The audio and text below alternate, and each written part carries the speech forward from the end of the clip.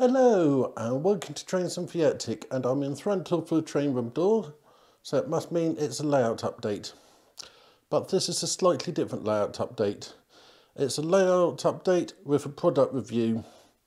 So let's go on to the title and then I'll be able to show you what's going on.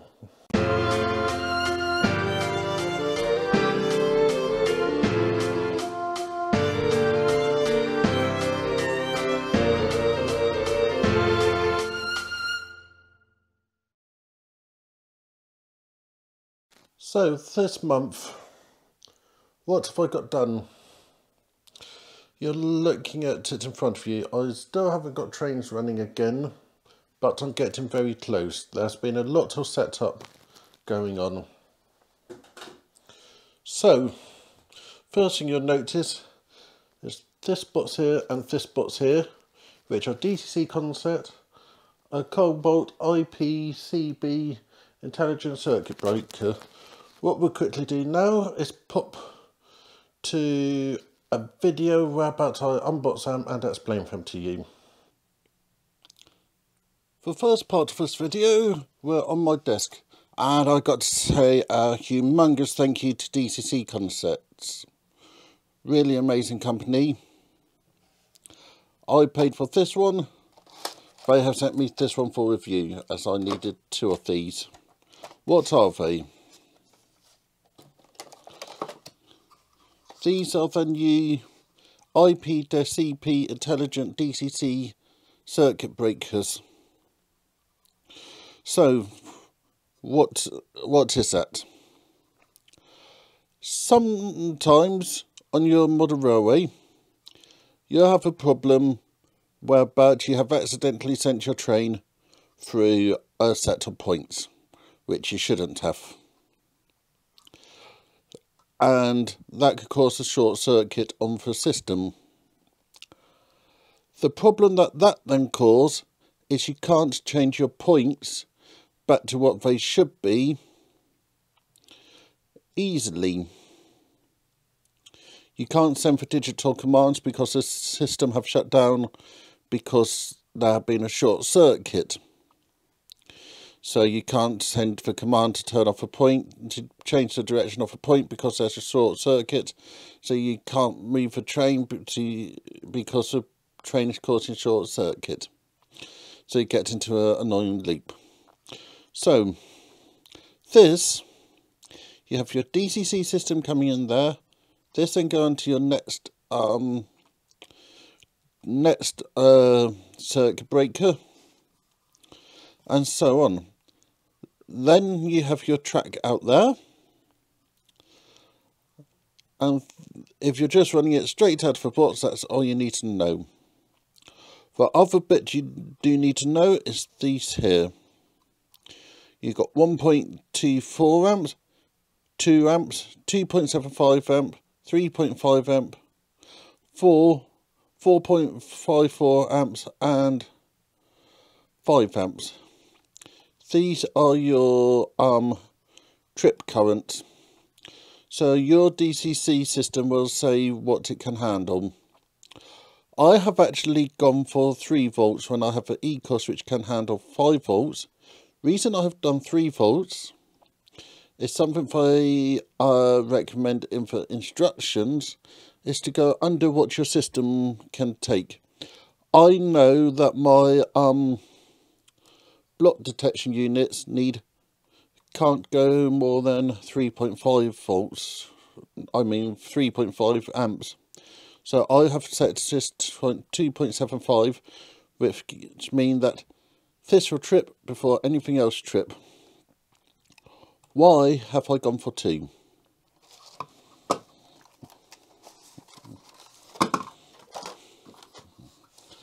I'm actually going to go for more than 2.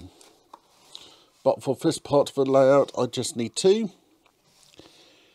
This one here is going to be for the accessory bus, and this one here is going to be for the track bus. So, wiring, DCC system here, then that go into my current meter, then that go into here. then it go through to that one, which then go to that one. Then this one will be going to the accessories, and this one's going to be going to the track. Few nice features this have. For basic on this, you have your track, your DCC in, DCC out, track out. You then have your trip current, your sensibility, because for ECOS it's very sensitive to short circuits when your Digitrack system isn't as sensitive. So you might need to adjust that, but out of the box it should be good. Then you have a set and run, which I'll come back to in a moment. Then you have a reset, a ESP, extension warning LED, extension reset switch. These two mean you can have this buried in your layout and then have a warning light and switch neatly displayed on your layout. This allows you to attach this to the DCC Concepts ESP system, which I don't use. But coming back to the set reset thing, a lovely bit of magic these do is I can give these an accessory address.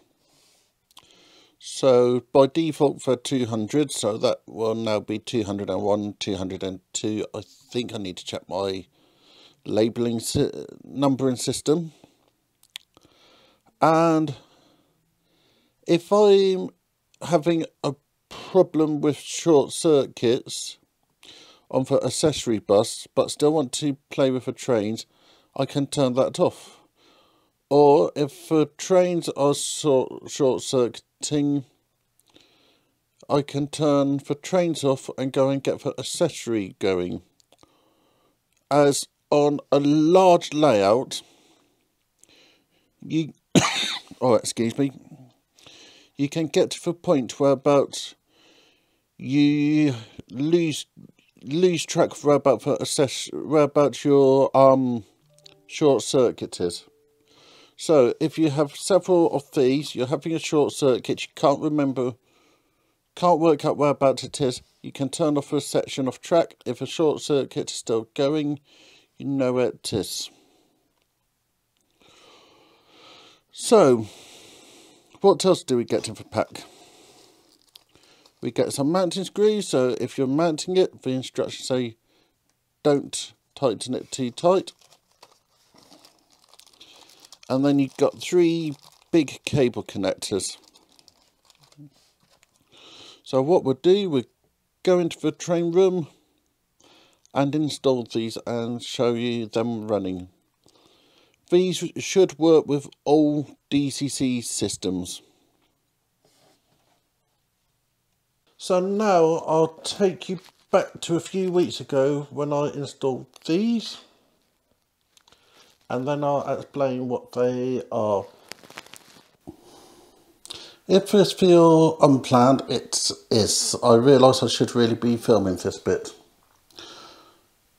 So why have I realised I need to be filming this? As I'm about to get onto the second stage of wiring. All the track apart from that bit there and that bit there now have its wires coming out. Point motors, you have got a block that side, but you won't on the other side because I don't need to change a frog.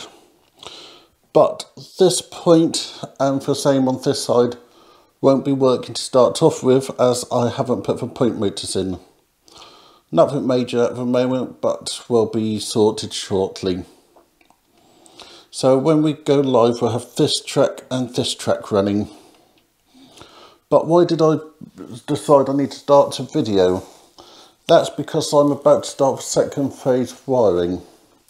So we're having two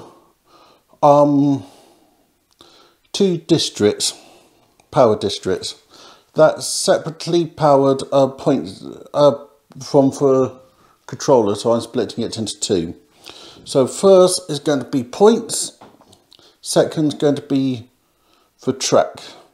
As you might have seen on some of my live streams and videos, that if a point go, it doesn't reset, so I keep having a short there. So if I separate for track from for point, I'll be able to throw for point to the correct polarity to sort out the problems. So why do I need to start filming now? It's this little section here.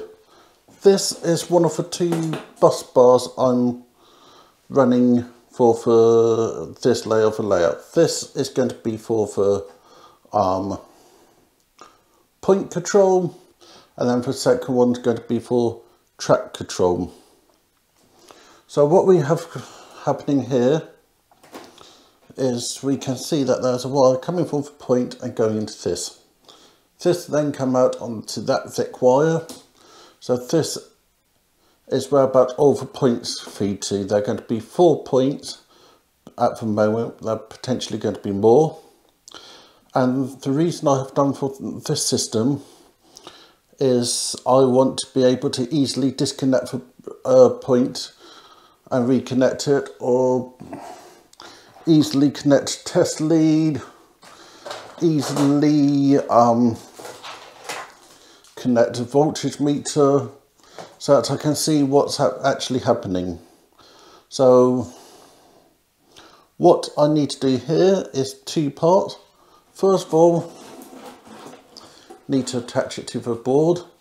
Eventually the feed wire is going to go up and underneath the next layer of the layout, but for the time being it needs to go over a bridge and take it away. Then all these wires are cut down to the appropriate length and feed them through the holes on my track feeding thingy, what's it? These things here. So we've got inner track, middle track, outer track, and then points. Then when we get onto the sidings, we'll then have a similar system for that. So I can make this 6, 8, 10 easily to do in software. But by doing this, I know that all the wires going through that hole are for the outside track. So if I have a problem with the outside track, I can trap that wire there. So once I've got this installed, I'll then talk you through and show you exactly what's happening. So the main focus on this month, I've been trying to get the wiring sorted. So this is the route that everything goes. We start at our DCC command center. This is my ECOS. Then on this level, we're going to go onto a booster eventually. This will then lead us over to just down here, which is my power monitoring block. This then follows this blue wire over to Spaghetti Junction. I'm calling it Spaghetti Junction, but it's all actually organised. So this power line goes in here and then pass through to that one there and stops at the moment. This here is for intelligent circuit breaker, and this feed this block here, which then control all the points. At the moment we've got 4 points and 1 point indicator. So this goes to that wire there, which then break into the left and right channels. So blue and black in my case. And then these go to all the point motors to drive the point motors. Then we go over to this, which will have a cable connected to the ECOS over there, which then go to this. This is my ECOS Detect, which is a 16 channel what do you call it? 16 channel detection unit with 4 railcom. This then connected this bus here, which then go to this. So these two get the power from the ECOS, and if I have a short circuit on the track, I can still throw the point which have been causing the problem.